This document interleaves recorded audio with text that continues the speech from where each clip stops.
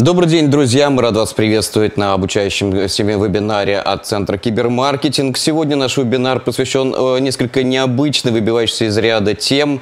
Эта тема называется «Big Data в бизнесе». Big Data – такое явление, о котором очень много спорят эксперты, на которые возлагаются очень и очень большие надежды. О том, как применить Big Data в бизнесе, расскажет нам основатель компании Setup.ru Анар Бабаев. Анар, привет! Привет. Ну что ж, я уступаю место Анара. Анар, ты готов? Да, готов. Тогда поехали. Давайте начинать. Итак, добрый день, друзья и коллеги. Давно мы с вами не виделись. Решил я продолжить серию своих вебинаров на необычные темы, связанные с интернет-бизнесом, с интернет-рекламой. Вот сегодня тема у нас такая: большие данные в бизнесе. Я сегодня не буду рассказывать про какие-то сложные научные вещи, про технологии обработки больших данных, не буду рассказывать про применение тех самых больших данных в науке, в медицине. У нас сегодня достаточно простой прикладной вебинар на тему как раз применительно к нашей сфере, то есть к интернет-бизнесу. Давайте попробуем начать. Смотрите, значит, поток данных был всегда на протяжении всего существования человечества. То есть, я не знаю, там 20-30 тысяч лет назад были наскальные рисунки, эти данные где-то сохранялись, копились. Значит, с введением письма и с введением книгопечатания поток этих данных, он резко увеличился. И в конце 20 века с момента изобретения интернета поток данных, то есть мы получили большой взрыв, самый настоящий. И данных стало в десятки, в сотни, в тысячи раз больше. То есть сейчас на компьютере там, рядового человека данных больше, чем у всего человечества там, лет 500-700 назад. Вот что мы сейчас видим. Значит, несколько особенностей больших данных. Что это вообще такое? То есть у нас есть некий объем, много-много разной информации. Часто этот объем он не структурирован. То есть это какие-то вот там отдельно собранные кусочки всего, чего только можно. Файлов, каких-то там записей в чате и так далее, и так далее. Необходимо, чтобы этот поток данных обрабатывался с достаточно большой скоростью. То есть мы должны вот залезать в это хранилище и быстро вытаскивать нужную нам информацию. В зависимости от этого делать для себя выводы. Итак, откуда мы можем черпать? Откуда бизнесмен может черпать то есть информацию из каких источников? Это соцсети, понятно.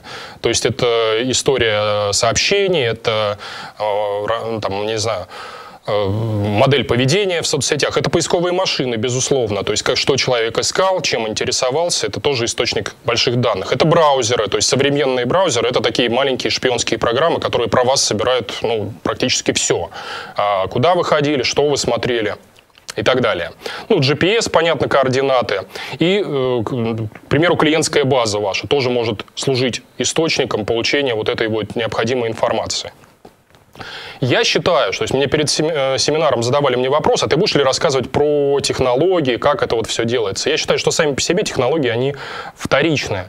То есть все вот эти вот MapReduce, MatrixNet и прочее, это всего лишь способы вытащить эту вот необходимую нам информацию. На самом деле рулят сырые данные, то есть само наличие данных дает вам огромное конкурентное преимущество. То есть остается только собрать их. При этом я могу сказать, что даже у рядового там, маленького бизнесмена эти данные есть, и ими можно пользоваться. Попробую объяснить чуть позже, почему. Чтобы обрабатывать данные, нам нужна команда из 2 человек, по большому счету. Это аналитик и это программист. Причем аналитиком можете быть вы сами, то есть ставить какие-то задачи, генерировать идеи, а программист — это ваши руки. То есть это тот самый человек, та самая вот, технология, по сути, которая залезает в необходимый набор данных и извлекает нужную нам информацию. То есть 2 человека, связка, пара, и можно спокойно заниматься всем этим. Начнем с слайда построения уникального торгового предложения на больших данных. То есть, оказывается, на этом уже сейчас можно делать бизнес и зарабатывать серьезные деньги. Приведу несколько примеров. Например, мои коллеги из сервиса Агентон. Ребята работают в сфере недвижимости. У них там есть интересная задача получить чистую базу собственников. То есть в чем их заключается продукт? Они делают профессиональный продукт для риэлторов и только для риэлторов. И он состоит из двух частей. Первая часть — это образовательная. Это когда начинающего риэлтора учат всем премудростям вот этой вот профессии. Вторая часть — технологическая. Технологическая задача, она как раз заключается в том, чтобы получить ту самую чистую базу собственников.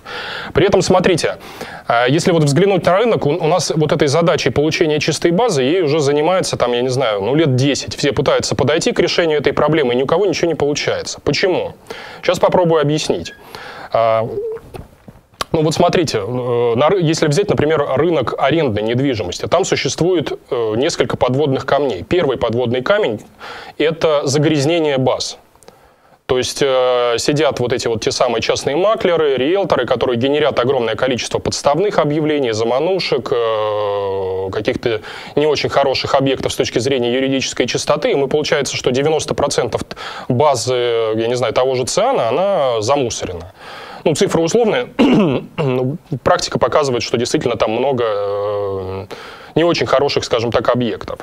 Соответственно, такую проблему ее решить достаточно просто. То есть это нужно научиться что делать? Склеивать дубли, склеивать, точнее, убирать из предложений какие-то подозрительные объекты с точки зрения цены, к примеру. То есть, если видим, что цена ниже рынка там, процентов на 20, это что-то не очень хорошее.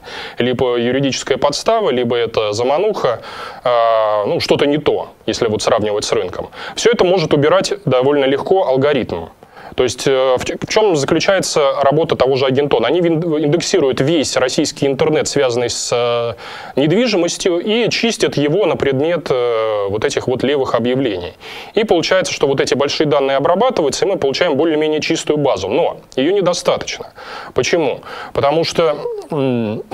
Смотрите, вот чистая база — это на самом деле немножко такая профанация на этом рынке. Я могу сказать, как там собственник жилья, к примеру, да, который сдает квартиры. Здесь среднее время экспозиции квартиры ликвидной, ну, я не знаю, там от суток до 10 дней. То есть вроде как мы получили чистую базу, но через там 3-4 дня я вроде как в базе помеченный как реальный потенциальный арендодатель, я уже перестаю им быть, потому что у меня там через сутки квартира заполняется. То есть необходимо привлекать вот некие технологии дополнительной обработки вот этой базы, чтобы проверять ее на актуальность. Актуальность можно делать двумя способами, ребята вот сейчас их оба прорабатывают. Первый способ — это колл-центр, это обзванивать вот таких, как я, на предмет устаревания информации. И второй способ — это привлечение толпы, то есть краудсорсинг. Это когда при помощи, вот опять же, того же сервиса Агентон сидит толпа риэлторов и чистит базу на предмет актуальности. Вот что делают ребята. То есть они уже близки к этой цели, у них вроде неплохо получается. Люди получили продукт, построенный на больших данных. Поехали дальше. Есть еще один сервис, очень интересный, он будет интересен и полезен для коллег, которые занимаются электронной коммерцией, то есть интернет-магазины. Retail Rocket. Опять же, мои коллеги по цеху. Что они сделали? Они сделали такую классную штуку под названием кросс-продажи или апселл. Что здесь имеется в виду? Пример вам приведу из Штатов. Есть такой магазин Amazon. В свое время, там лет 6, 7, 8 назад, они уделали всех своих конкурентов на одном базовом преимуществе. Это преимущество заключалось в том, что они поменяли подход дополнительных продаж вот своим клиентам. То есть как у нас сейчас строятся продажи? Дополнительные продажи на сайтах интернет-магазинов при помощи каталогизации. То есть мы, я не знаю, там покупаем какой-нибудь iPhone, хорошо бы вот впарить человеку, ему еще чехольчик, аксессуары какие-то и прочее. Это все здорово, но не так здорово, как могло бы быть. То есть сама по себе вот эта каталогизация, она прибавляет, я не знаю, там, ну, 10% к продажам, 15-20%, но не может увеличить продажи там в 2 раза. При этом что сделал Amazon? Они начали изучать базу своих собственников на предмет их поведения, то есть модель поведения, и пытаются прикинуть, а кто их потенциальный покупатель.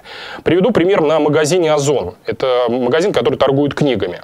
Я являюсь партнером этого магазина, рекламирую там свои книги, когда они выходят, и смотрю, как у меня продажи складываются этих книг. То есть даю партнерскую ссылку, люди покупают, и я вижу в кабинете в личном, что они купили помимо моей книги. И очень часто вот стандартная модель поведения, это когда человек заходит, кладет в корзину книжку, например, свежую по созданию сайтов, а потом берет и покупает, к примеру, я не знаю, там, детскую раскраску. И совершенно, то есть, с одной стороны, непонятно, зачем, а с другой стороны, я понимаю, ага, это что-то, это, скорее всего, молодая мама, которая в свободное время пытается там подтянуть свой уровень знаний по интернет-рекламе, и за ее базовая все равно потребность – это воспитание вот ее чада. И, соответственно, ей не надо предлагать книжку нашу по раскрутке дополнительно, ей надо предлагать там те же памперсы, я не знаю, там новые книжки и прочее. Вот Amazon это все дело уловил, зафиксировал, то есть сделал разметку своих клиентов, и он заранее понимает, что надо предлагать им совершенно другое. То есть сейчас у вас есть, у простых вот там смертных, не только там магазина Amazon, у вас есть возможность повторить вот их, вот эту вот технологию при помощи сервиса Retail Rocket. То же самое, разместить на своем сайте скрипт и попробовать продавать не смежные какие-то товары, а товары, которые точно купят ваши потенциальные покупатели. Еще один интересный пример – это пример моих коллег из сервиса SEO-Pult. В свое время, там, лет 6 назад, ребята, мои коллеги, сделали, опять же, уникальное торговое предложение, построено на одной базовой интересной фишке, опять же, она основана на больших данных. Была тогда потребность очень интересная – это оценивать бюджеты на продвижение. Я могу вам сказать, как там лет 8 оценивали. То есть у меня была своя SEO-компания, ко мне подходили менеджеры по продажам и спрашивали: Анар, а вот сколько там пластиковые окна стоят, чтобы в топ-10 попасть? Я им называл цифру там от балды, говорил, ну там, я не знаю, 100 тысяч рублей. Менеджер бежал бегом к своему рабочему столу, делал коммерческое предложение, высылал клиентам. То есть это занимало какое-то время, какие-то процедуры были, и время обсчета клиента составляло там несколько дней. Доходило до этого. Что сделал SEO-Pult? Они взяли, проиндексировали весь российский интернет, посчитали примерно, сколько сейчас в данный момент тратят конкуренты на продвижение, сколько они ссылок покупают и примерно по какой цене. Цены у них были заранее. И точно считали бюджеты по каждому слову. Дальше что произошло? Когда рынок увидел этот продукт, вот оценку бюджетов, все менеджеры по продажам, всех вот SEO-агентств, они быстренько перебежали в SEO-Pult и начали пробивать при помощи этой системы бюджеты для своих клиентов. При этом в голове-то у них гвоздь все равно откладывался, что есть SEO-Pult, что если ребята настолько технологичны, что умеют и бюджеты легко считать там за 10 секунд, то почему бы не доверить им и, собственно, само продвижение? И весь рынок, у него засела такая мысль, и он в итоге убедился, что робот может продвигать не хуже среднестатистического там SEO-оптимизатора. Вот оно, уникальное торговое предложение. Следующий слайд. Значит, поиск ниш и разведка, конкурентная разведка. Несколько вам примеров приведу, но самый банальный, его приводили много раз на наших семинарах, это сервис WordStat. Опять же, это на основе больших данных поисковая система Яндекс собрала нам полезнейшую информацию на предмет того, пользуется ли спросом тот или иной товар или услуга. То есть вы, например, открываете бизнес и не понимаете, ждет ли у вас успех или не будет его. Заходите в WordStat, смотрите статистику, смотрите динамику, самое главное, вот этой статистики по месяцам, и точно знаете, получится у вас или нет. Это простой способ, про него все знают. Есть другой способ. Мои коллеги по цеху написали сервис App in Top. Значит, в чем заключается прелесть этого продукта? Это что-то вроде SEO-пульта для мобильных приложений. То есть штука позволяет там, в один клик получить продвижение вашего приложения мобильного в Google Play и в App Store. То есть нажал, и вот как SEO-пульт поднялся наверх там, в нужную строчку, в нужной категории, в нужной стране. То есть сервис бомба, он будет обязательно пользоваться спросом. Но при этом, опять же, ребята сделали похожую, как SEO-пульт в свое время, штуку. Это вот так называемую оценку бюджета и прогноз инсталлов в десятке. То есть я посмотрел, что они дают. У них есть интересная статистика. Сколько зарабатывают приложения в маркете там, того же Гугла или в маркете Apple. И мы точно знаем, что именно нужно делать, какое именно приложение, в какой стране, сколько это даст инсталлов, и самое главное, какая у вас выручка будет. И вот получается удивительные цифры. Когда я начал изучать рынок, я пришел к выводу, что то, что сейчас делают бедные несчастные разработчики, не соответствует действительности, делать надо совсем другое. То есть у нас как привыкли? У нас разрекламирована игра какая-нибудь типа Angry Birds. Все десятки тысяч разработчиков пытаются делать клоны Angry Birds в надежде на то, что заработать. При этом, когда я смотрю реальные доходы Angry Birds от того же App Store, я вижу там, смешные, относительно смешные цифры на их огромную аудиторию. На самом деле эти ребята зарабатывают не на, собственно, мобильном приложении, они зарабатывают на франшизе.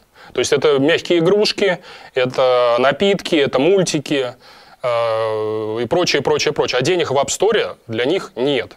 При этом, опять же, вот рынок весь пытается клепать очередной клон Angry Birds.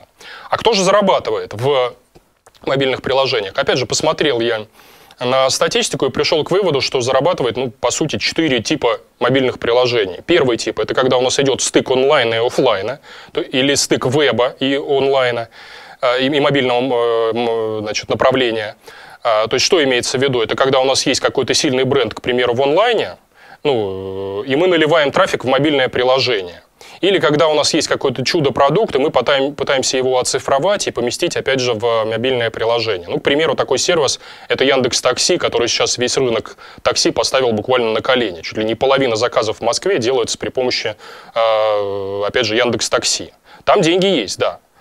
Кто еще зарабатывает? Зарабатывают игры, которые, значит, призваны вытащить из человека денежку. То есть те игры, в которые нельзя играть, не заплатив за внутреннюю валюту. Я их называю игры-попрошайки. То есть, да, они более-менее неплохо себя чувствуют.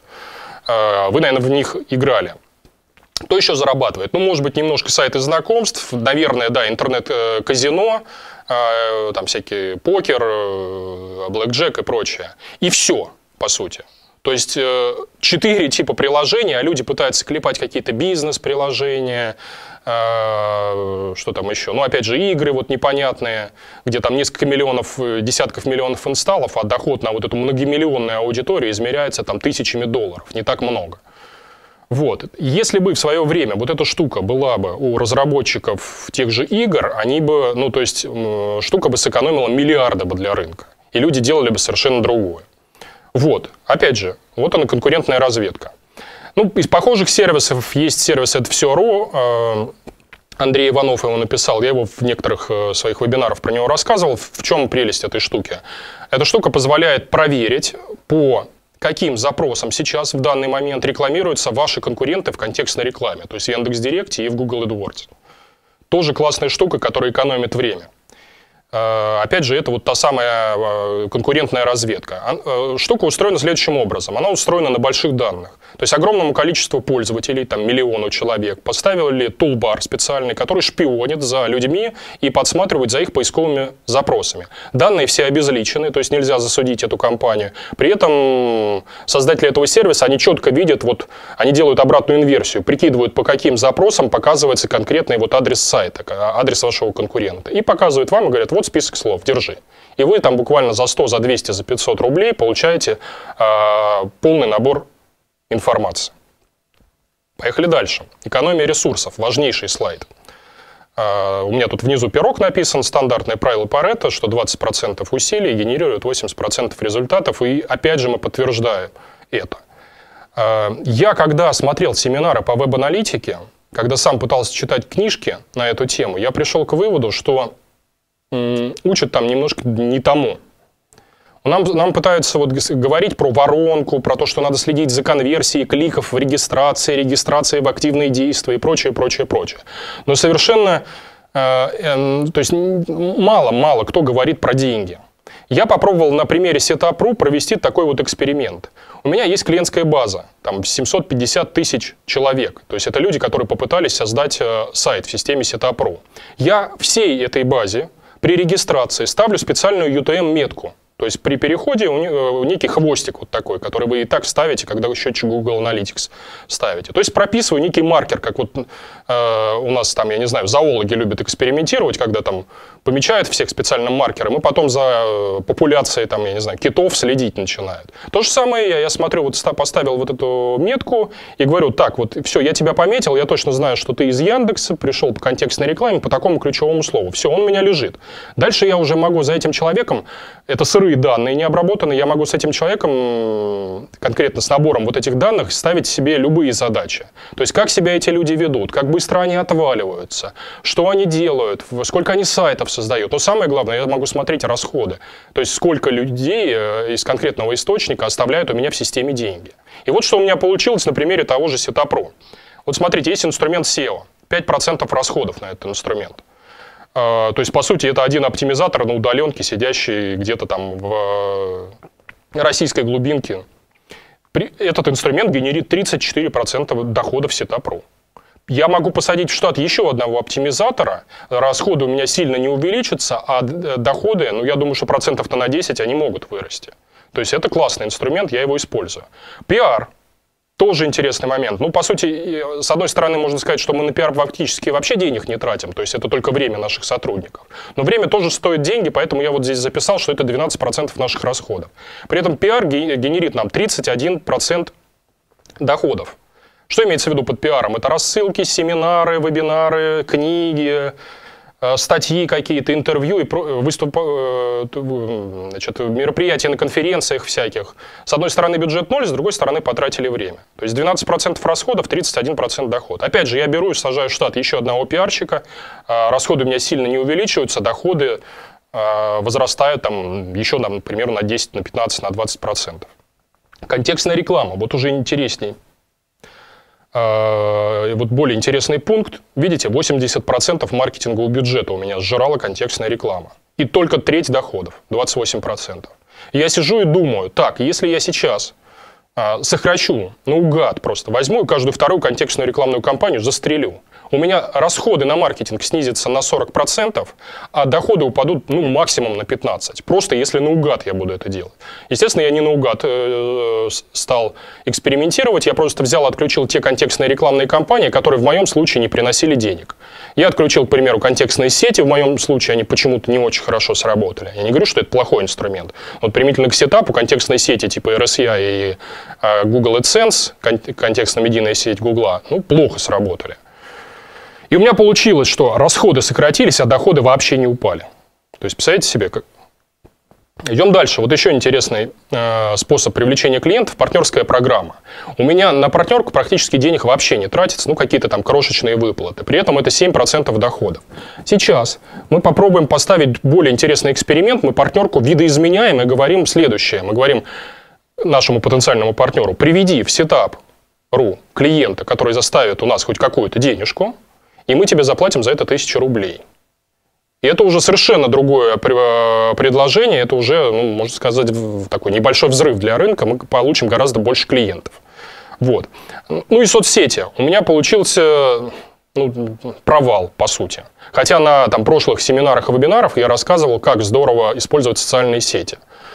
Да, у меня там воронка была классная. Люди заходили, кликали достаточно активно, регистрировались, все здорово. То есть конверсия классная была, что-то делали, сайты какие-то, а денег не оставляли. То есть я использовал все возможные инструменты. Таргетированную рекламу, постинги во ВКонтакте, что там еще, заказные посты в группах от имени администраторов. Даже спам немножко использовал, просто экспериментировал. Ничего не работает, деньги в системе люди не оставляли. К сожалению. Какой для себя вывод сделал? Что для меня, вот конкретно в моем случае, соцсети не работают. Почему-то. И сейчас я их использую исключительно как инструмент поддержки. То есть у нас есть некая группа, где люди заходят, жалуются, ругают нас, и все.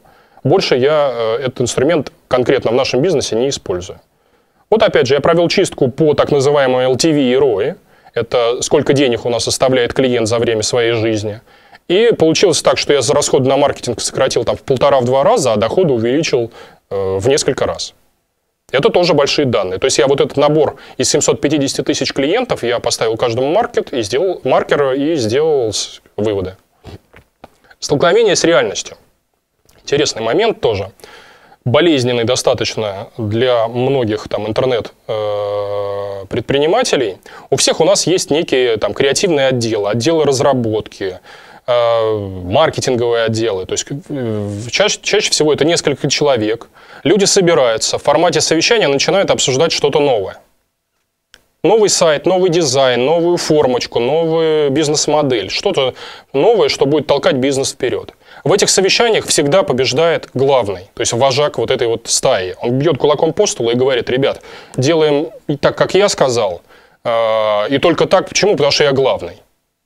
И народ послушно с ним соглашается и делает, как он говорит. Часто этот вожак ошибается. Чуть ли не в половине случаев, а иногда и чаще. Я, например, чаще ошибался. Команда не может ему возразить, потому что авторитет создателя давит. И это очень плохо, это толкает продукт не туда. Я советую вам сталкивать ваш продукт с реальностью, использовать математический подход. То есть вместо того, чтобы бить кулаком по столу, надо ставить эксперименты. Приведу несколько примеров. Вот, к примеру, делали мы сайт знакомств.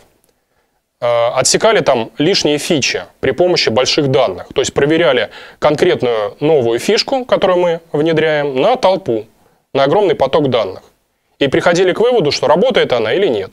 Пример вам приведу. Делали мы в разделе «Сообщения» вкладки настраиваемые. То есть есть вкладка «Входящие сообщения», есть вкладка «Избранные». Я говорил, ребят, надо срочно обязательно делать такие вкладки дополнительные, что люди их под напором вот этой вот информации входящей, они пытаются раскладывать людей. Кто-то кидает, там, создает папочку, я не знаю, там, принцы, женихи, брюнетки, блондинки, неважно. И раскидывает людей вот по этим папкам на сайте знакомств. Ребята послушно сделали фичу, потом залезли в базу, посмотрели и говорят, слушай, Анар, а вот этой вот возможностью пользуются тысячные доли процента.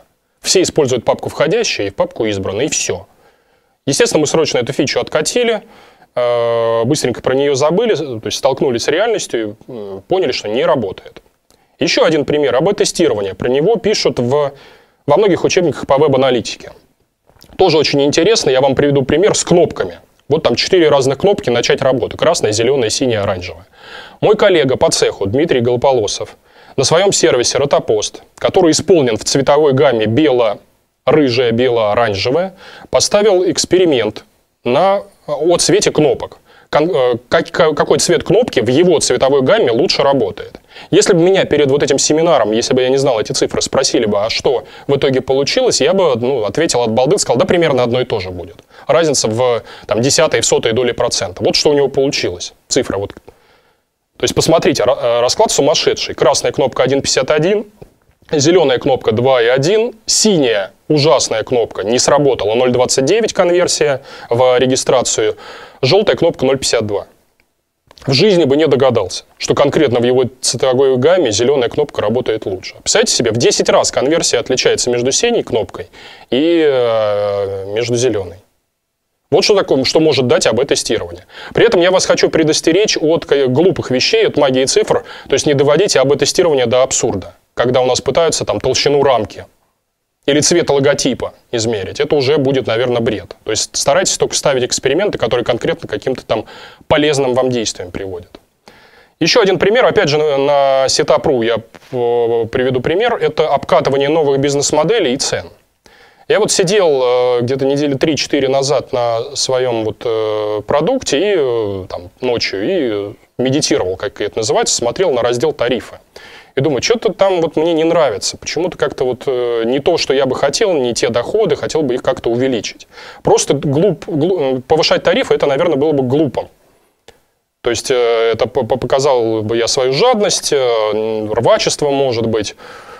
Я бы сидел и подумал, слушайте, а давайте-ка сделаем годовые тарифы по принципу фитнес-клубов. То есть, вы знаете, да, в Москве вот фитнес-клубы, в них невозможно заплатить за 1 месяц. Практически нет таких клубов, единицы. Все они просят на год вперед. Это их бизнес-модель. Если бы они не брали бы на год вперед, все бы эти фитнес-клубы, они бы не отбивались, они бы быстро разорились. Задача такого фитнес-клуба, она в чем заключается? Чтобы человек заплатил в месяц-два, походил, позанимался, у там большей части бы ничего не получилось, они бы просто забросили, а через год, может быть, опять бы продлили. И продляют, кстати.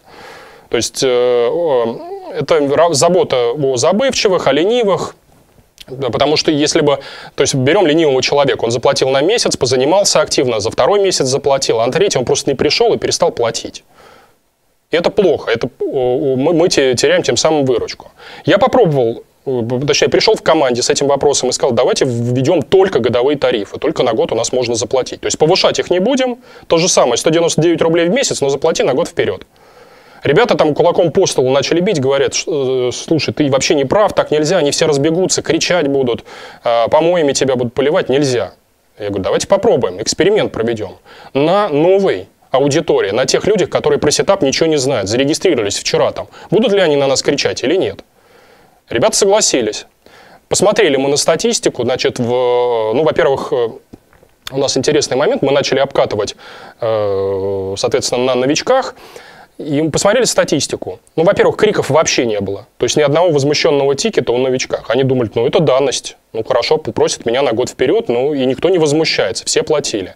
При этом тут еще психологический эффект. Для там среднестатистического бизнесмена, особенно если он в Москве живет и работает, для него разница между 200 рублей и 2000, она практически равна нулю. Ну, то есть в одном случае это чашка кофе, в другом поход в кабак. За эти деньги человек получает сайт полноценный, который равен сайту фрилансера или небольшой веб-студии, получает его за день и получает все прелести, связанные с этим. При этом у фрилансера бы он бы заплатил от 15 тысяч рублей, у веб-студии минимум 50 тысяч. Все равно мы в 25 раз дешевле, чем среднестатистическая веб-студия.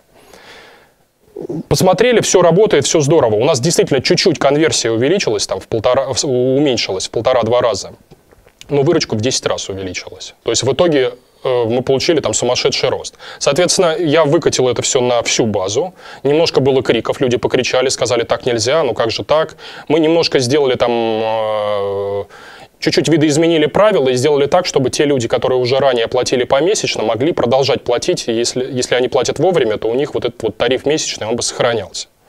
То есть мы их не стали обижать, и криков вообще практически проубавилось. При этом мы обосновали это повышение тем, что сказали, ребят, мы недовольны современным качеством конструкторов сайтов, хотим сильно его продвинуть, добавить новые фишки, типа лендинг-пейджи, лендингов так называемых. Хотим добавить email-рассылку и много чего хотим. Железо накупить, команду в 2 раза увеличить, дизайн красивый сделать. И стать уже настолько мощным продуктом на рынке, что практически не будем отличаться от... уже работ средних веб-студий. И это наша задача на ближайший год. Что еще мы делаем? Мы обкатываем цены, опять же, сталкивая их с реальностью, сталкивая их с большой вот этой толпой, с большими данными. Ценник тоже, с ним надо играться. У меня получился такой момент, что у нас вот есть тариф, есть базовый тариф, есть продвинутый для интернет-магазинов. И вот разница этих тарифов, она была в 2 раза. И я, когда повысил и сделал цены только годовыми, вот этот большой тариф перестали брать. Почему-то. То есть их пугала цена вот в 2 раза слишком большое отличие. Мы чуть-чуть снизили процентов на 30 тариф, и тут же его стали брать. Вот такой вот интересный эксперимент. Реверс-инжиниринг, то есть игра в черный ящик. Тоже можно применять это вот с точки зрения больших данных. Есть у нас вот такая ниша SEO. Все хотят попасть в десятку. Это мечта... понятно, там, любого бизнесмена. Я утверждаю, я на этом рынке уже там лет 8-10, что в SEO работает только эмпирический подход. Что имеется в виду? То есть это подход в стиле попробовал, посмотрел, попробовал, посмотрел. Эмпирики, только эмпирики, толкали всю индустрию SEO на протяжении 10 лет. Не математики придумали линкаторы, не математики придумывали там ссылки в подвале, не математики придумали ссылочные биржи, агрегаторы и так далее. Это все придумали эмпирики в формате эксперимента. Этот подход до сих пор работает, несмотря на сложные модели ранжирования в том же Яндексе. Все уже знают, что в Яндексе действует чуть ли не искусственный интеллект, самообучающаяся формула, куча факторов, вот 800 штук. При этом сейчас эти факторы, они стали более-менее общедоступными, то есть ходят по рынку вот этот вот файлик от ребят из Яндекса, где описано вот 800 факторов ранжирования. Кто-то уже семинары на эту тему ведет, то есть так или иначе поищите в интернете, найдете информацию про это. Мы знаем вот эти 800 факторов, которые влияют на ранжирование в Яндексе. Мы знаем, что на основе этих факторов обучается весь алгоритм. Мы понимаем, что можно взять и вытащить всех своих конкурентов по всем ключевым словам. То есть, опять же, пробежаться по конкретно своему кусочку интернета. И посмотреть на их положительные факторы. И просто вот сидеть и загибать, что вот это вот есть у человека, это есть и это есть. Надо повторить. Или убрать лишнее, что вот выбираем это и вот это. И, опять же, получаем какой-то положительный эффект. Понятно, что математики, SEOшники скажут, что это не совсем так, что формула Яндекса может обучиться следующим образом, что положительный фактор станет отрицательным. Да, то есть это имеет место быть. Но я считаю, что все-таки здравый смысл в формуле есть, и большинство положительных факторов в итоге играют, опять же, положительную роль. Можно это применять. Опять же, не обязательно для этого иметь в штате программиста, чтобы заиндексировать свой кусок интернета. Это можно и ручками, и глазами делать, если хотите. Поехали дальше. Краудсорсинг, привлечение толпы. Я уже говорил в начале вебинара про толпу применительно к сфере недвижимости. Приведу еще несколько примеров. Опять же, краудсорсинг является небольшим ответвлением тех самых данных, той самой big data. Вот есть у нас такая штука, капча. Знаете, наверное, да, когда там в том же ВКонтакте ошибаетесь в пароле, и вам подсовывает набор цифр, которые невозможно разгадать, от которых люди страшно злятся, и, ну, то есть очень трудно там тут же капчу ВКонтакте живому человеку разгадать. При этом в свое время есть вот компания Google, она пришла к выводу, что она тратит миллионы человека лет на то, чтобы люди сидели и вбивали эти дурацкие цифры и говорили, что они не робот. Google что сделала? Они решили такую штуку внедрить. У них есть сверхзадача. Одна из сверхзадач — это проиндексировать, точнее, отсканировать весь архив человечества за время его существования. Все книги, газеты и журналы, которые когда-либо сделаны, были в истории человечества. Стоят у них специальные машины. На это тратятся миллионы долларов, которые сканируют все документы, сгенерированные человечеством. Естественно, эти машины там в единичных случаях они дают сбой, что-то неправильно сканируют. Там, где машина сомневается в том, что правильно ли она отсканировала, она говорит: а давайте я подсуну вот этот вот набор символов, который я только что отсканировал, человеку. И пусть он сидит и меня перепроверяет, правильно ли я разгадал или нет. И вы сейчас, когда в Гугле вбиваете капчу, вы на большинстве ее сервисов, вы помогаете человечеству оцифровать его архив. То есть достаточно такая, как сказать, полезная цель. То же самое SEO с позиции. Знали бы вы, когда получаете позиции в SEO-пульте, что вы кормите там огромную армию людей там из глубинки, которые не могут себе денежку заработать. Яндекс, он пытается бороться с автоматическим сбором позиций при помощи вот тех самых капч. Естественно, мы оплачиваем труд таких людей в массовом количестве, покупаем у них вот эту работу грязную, черновую, и вы в итоге получаете конечный продукт, это вот те самые позиции. То есть вам помогают. Знакомства, сайты знакомств.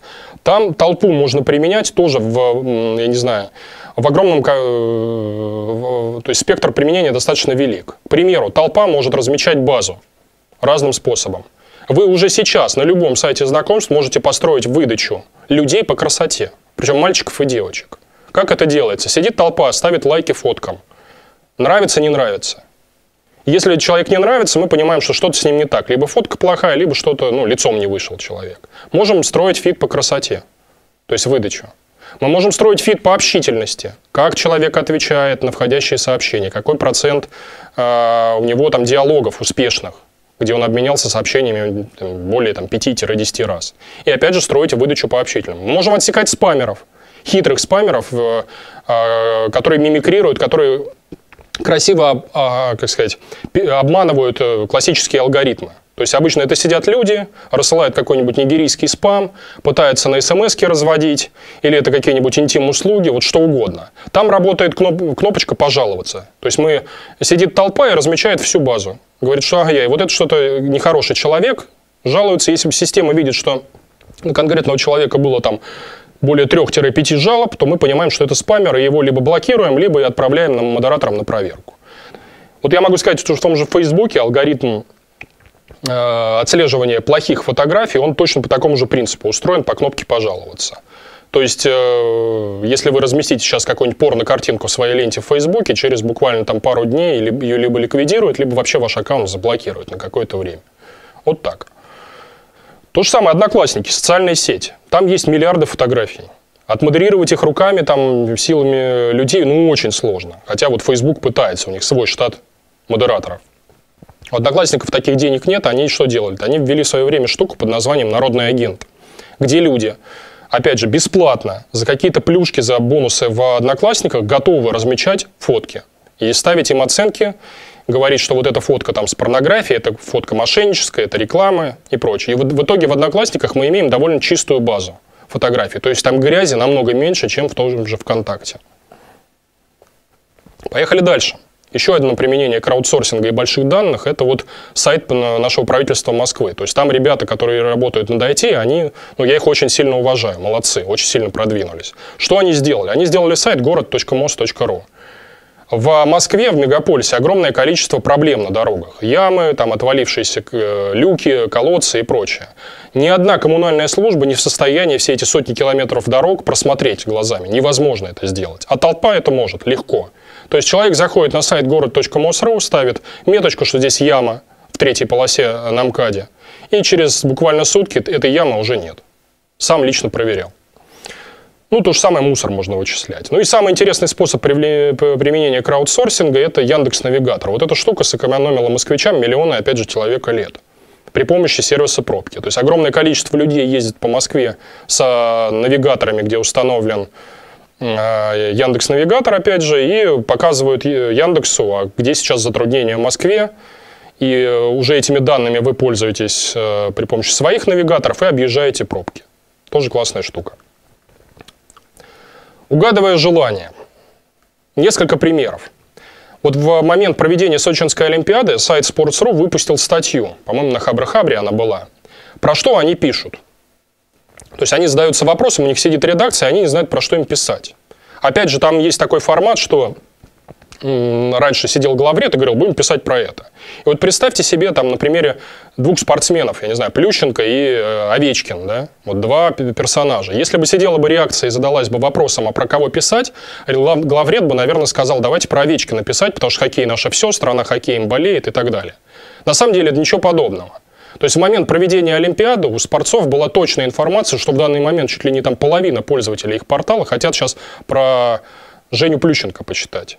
Они это видели. И в итоге потом общественное мнение, когда проводило опросы, специальные вот эти вот социальные службы, выяснилось, что фигурное катание у нас смотрело 65% россиян, а хоккей всего 40%. Вот так вот. А Sports.ru уже про это знал, и он точно знал, какую информацию подсовывать своей аудитории. Не про хоккей писать, а про фигурное катание. Почитайте, поищите эту статью, она очень интересная, как устроена Big Data вот в этом большом портале. Еще один пример. Яндекс и ВКонтакте. Две больших кнопки Рунета. Поисковые машины, социальная сеть. Они про вас и вообще про весь Рунет знают все. Пол, возраст, география, уровень дохода, какое у вас устройство, ну вообще все. В зависимости от этого они могут угадывать ваши желания и интересы, показывать вам ту или иную рекламу. Это уже данность, это уже ну, то есть события сегодняшних дней. Из похожего тоже мои коллеги сделали сервис Aptolike.ru, который призван, который делает специальные социальные кнопки, чтобы люди делились этими социальными, точнее, чтобы люди делились информацией на своих сайтах в социальных сетях. Эти кнопки, в них установлен маленький счетчик, который подсматривает за аудиторией. Опять же, обезличивает данные, то есть не знает, что, ну, то есть фамилия, имя конкретного компьютера, но собирает маленькую информацию. Опять же, какие сайты посещает, чем интересуется, с какого устройства и прочее, прочее, прочее. И тут уже можно играть совсем весело. Как это можно делать? Тут представьте себе, у вас есть газета какая-то большая, жирная, с большими медийными бюджетами. Там медийная реклама продается по цене чуть ли не там 800 рублей за 1000 показов. И всякие пепси-колы, кока-кола с удовольствием по такой цене берут. Вот представьте себе, что этого человека, которого только что купили по принципу там, 800 рублей за 1000 показов, можно поймать на каком-нибудь желтом сайте или на клубничке по цене уже не 800 рублей за 1000 показов, а 5 рублей или рубль за 1000 показов. И это будет один и тот же человек. Только он сейчас сидел на большой жирной газете, а дальше пошел прогуляться по какому-нибудь желтому сайту. Один и тот же человек. Рынок уже сейчас к этому готов, но сопротивляется. То есть большие кнопки, плюс, опять же, большие газеты и порталы, они не хотят жутко, чтобы весь рынок обвалился. И чтобы эта аудитория продавалась за совершенно другие деньги. Поэтому они сопротивляются, не хотят вводить эти технологии. Но, опять же, я думаю, что это вопрос 5-10 лет, и через 5-10 лет мы получим гораздо более интересные инструменты рекламы при помощи вот таких сервисов. Опять же, вышеупомянутый Amazon. Большой магазин. Они сейчас уже патентуют технологию под названием «Ваш товар уже на складе». У них уже вот логистические центры устроены по принципу, что они заранее прогнозируют загрузку склада. То есть они знают, что вышел какой-то товар, и они точно знают, сколько людей конкретно в конкретном городе купят его. И в зависимости от этого управляют своей логистикой. Тоже классная технология, основанная на больших данных. Потребление.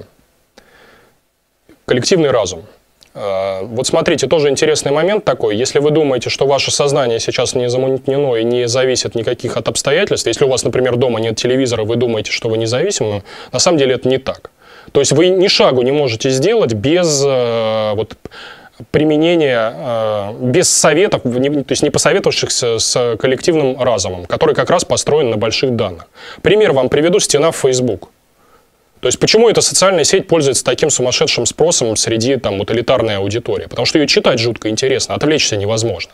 То есть представьте себе, что у вас сидит толпа ваших друзей, более-менее с которыми вы знакомы, и она старается себе на стену класть только действительно интересные события, да еще эти события профильтровываются на предмет лайков. То есть вы в самом верху видите по специальному алгоритму только самое-самое интересное, самое вкусное.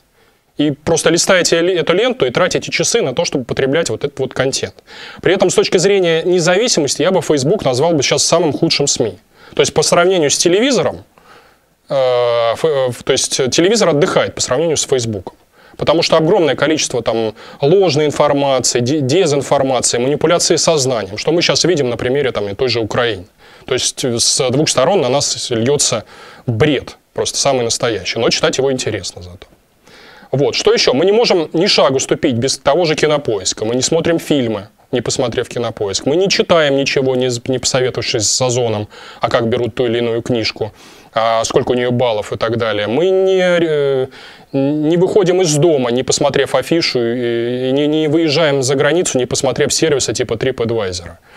То есть везде, где только можно, мы консультируемся с коллективным разумом, который как раз построен на больших данных, на мнении толпы.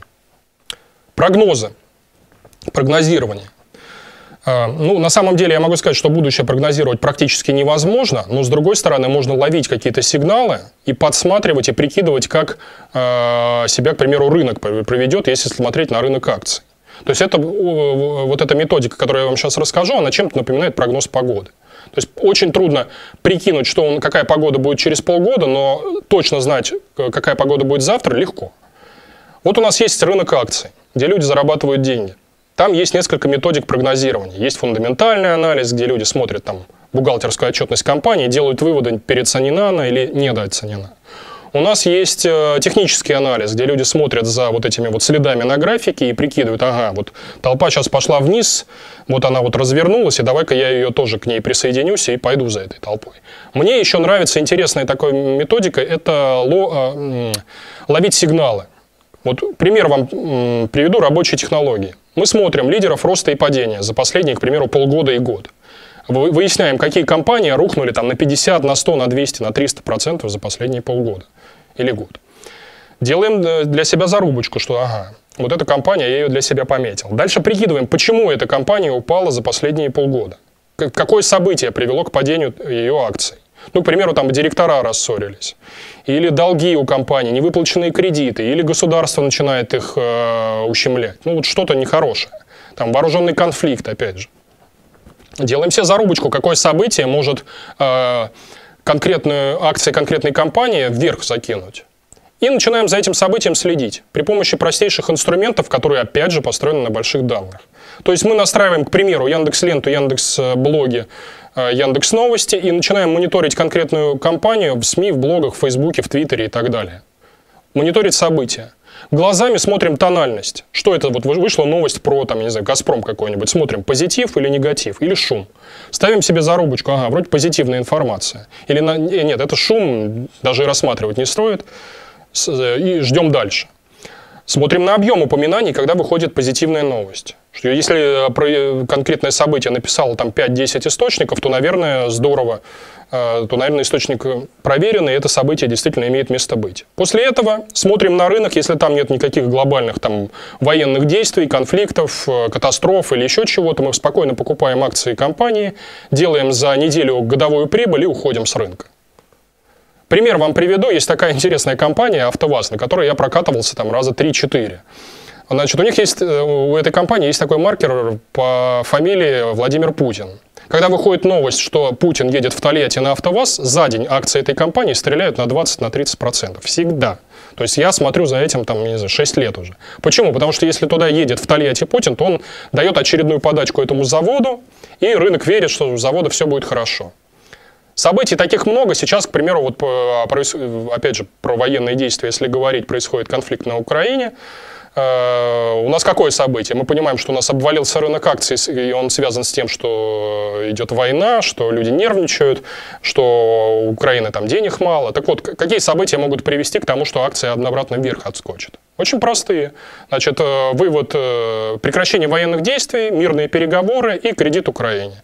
3 события ловим, если видим, что то есть событие произошло, входим в рынок, покупаем упавшие акции компании, снимаем годовую прибыль, уходим за неделю. Вот такая методика. Опять же, большие данные. Разного рода стартаперам я вот рекомендую, можно даже сервис на эту тему сделать, который вот играет на событиях и который показывает значит, о том, куда будет расти акции конкретной компании. Очень просто на основе вот такой штуки сделать. Личные данные. Тоже интересный момент. У меня в компании со мной огромное количество коллег советуются. Они ко мне подходят и говорят: слушай, вот посоветуй, вот, пожалуйста, вот информацию по этому поводу. Я всегда, у меня есть чем поделиться. Я им показываю, даю там ссылки на статьи, материалы, обзоры, семинары. Они всегда удивляются и говорят: слушай, ты как поисковая система.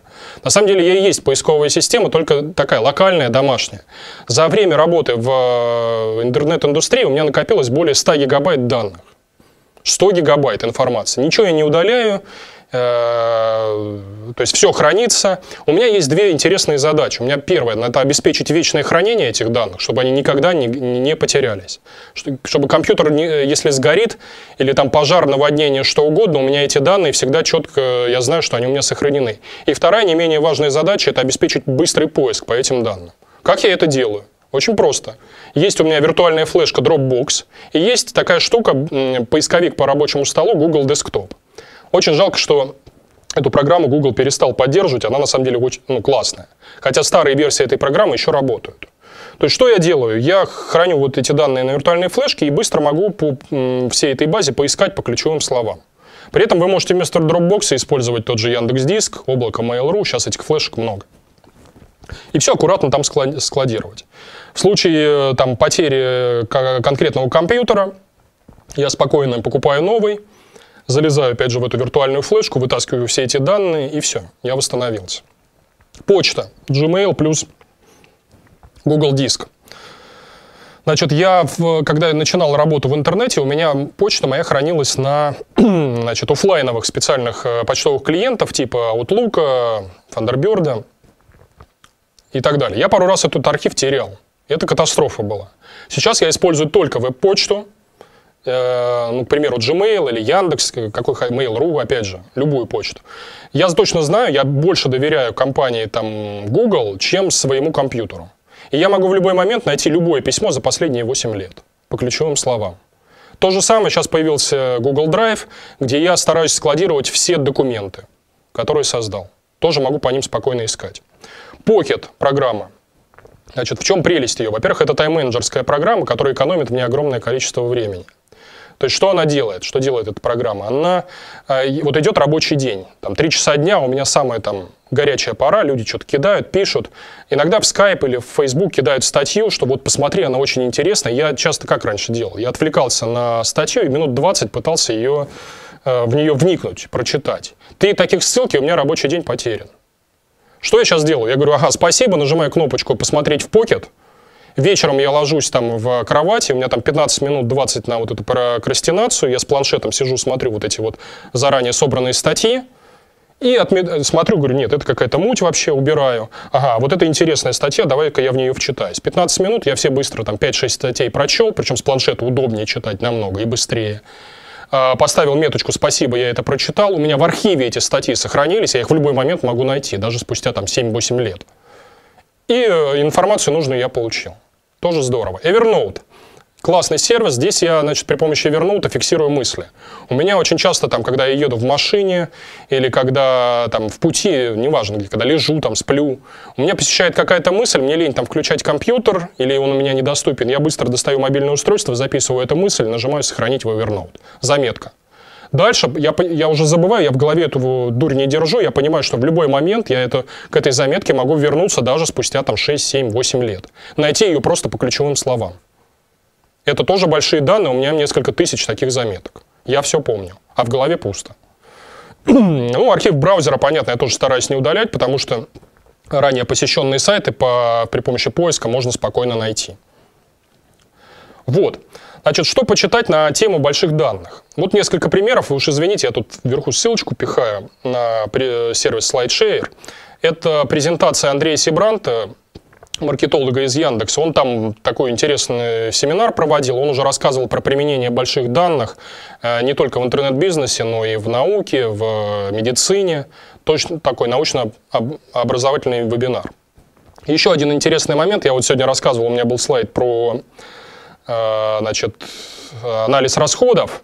И вот есть такая книжка «Маркетинг на основе баз данных». Там про это рассказано гораздо больше. Она читается чуть-чуть тяжело, но как справочник, который всегда лежит на полке, и в случае чего к нему можно обратиться, его иметь в своей библиотеке я рекомендую. Ну и книжка «Большие данные», которая вышла сравнительно недавно. Она написана достаточно простым языком. Там, конечно, мало примеров из конкретного бизнеса, но тоже может вам пригодиться, чтобы глубже попытаться разобраться в этой информации. Спасибо вам большое. Рекомендуйте наши сервисы Setup.ru, создай сайт и раскрути его в один клик за один день, и обучающий центр кибермаркетинг, и телеканал SEO Пульт ТВ. Готов, коллеги, выслушать ваши вопросы. Ну что ж, спасибо большое, Анар. Я тоже присоединяюсь к тебе с рекомендациями обращаться к сервисам кибермаркетинга и setup.ru. Тема глобальная, я понимаю, что ее осмысление требует времени, поэтому я предполагаю, что вопросы сейчас уже пишутся. Я предупреждал наших участников, чтобы они писали пораньше. Вот у нас первый вопрос появился, но он такой касается вполне частного момента. Скажите, на каком фоне были цветные кнопочки? Их располагали на одном и том же месте поэтапно или одновременно в разных местах? Нет, это, конечно, это было, обратите внимание, то есть запомните вот из этого вебинара, это не значит, что зеленая кнопка всегда лучше работает. Это, конечно, не так. В цветовой гамме бело-желтый, она примерно вот такая, как у меня сейчас презентация, вот такая цветовая гамма. Зеленая кнопка работала лучше всего, это всегда она была расположена на одном и том же месте и ротировалась в зависимости, ну, то есть вот идет толпа 1000 человек. Мы 200 покажем, там 250 покажем одну кнопку, потом в следующей порции другую кнопку, третьей порции третью кнопку, четвертой порции четвертую. И в зависимости от этого делаем выводы. Примерно так. То есть в одном и том же месте. Ну, сейчас мне сообщают из форума кибермаркетинга о том, что много благодарственных отзывов, и всем все понравилось. Но я думаю, что понравилось это хорошо, но мысли, я думаю, что у вас придут, уважаемые участники вебинара, чуть позже. Я напоминаю, что вы всегда можете посмотреть этот вебинар уже не в прямом эфире, а в записи на телеканале SEO Пульт ТВ, и там есть форум, на котором вы можете задать свои вопросы, и Анар с удовольствием на них ответит, и вы можете обращаться к нему напрямую по координатам, по контактным данным, которые указаны. Вот сейчас вы видите их на своем экране. Спасибо большое, Анар. Спасибо. Спасибо вам, уважаемые участники вебинара. На этом я с вами прощаюсь. Смотрите запись вебинара, еще раз напоминаю, на телеканале SEO Пульт ТВ. Всего вам доброго. Пока.